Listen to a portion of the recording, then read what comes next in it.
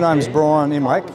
I'm from Devonport in Tasmania, and the car that we've built, which was built by Deluxe Rod Shop in Yea, is a 1934 Chevy, four-door sedan, Australian bodied, and yeah, it's just been a 7-year journey to get it to this stage.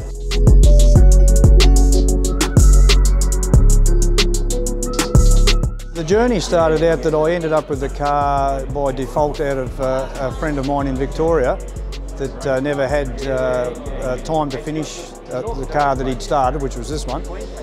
So I bought it from him, never intending to build a show car, more was intent on building a nice four-door sedan hot rod, just a driver.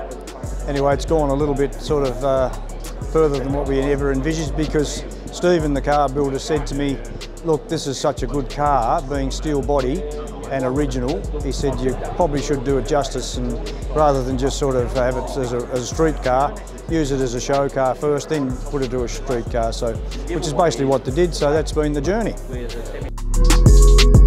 The engine is an LS2 with a little supercharger on it.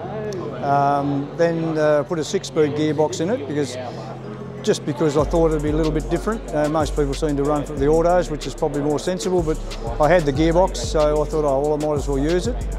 We run a Ford 9-inch diff in the back end of it, running a set of Willwood brakes. Pretty well everything sort of standard, almost Commodore-ish if you like, but you know, it's basically Chev on Chev. Yeah, well, not really. What it started out, it was a nice car, and Stephen sort of said that it needed to be built to a good standard because it was a rare car. I never envisaged that it'd be a show car. It was all basically, so it said, going to be just a nice street rod.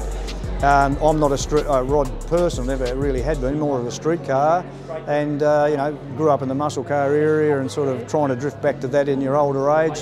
But this has come along, and Stephen was very passionate about, you know, retaining it and making it good, and because of his passion, I sort of got sucked into the journey with him a little bit, and of course consequently we got that far down the track with it, we realised that there was no going back.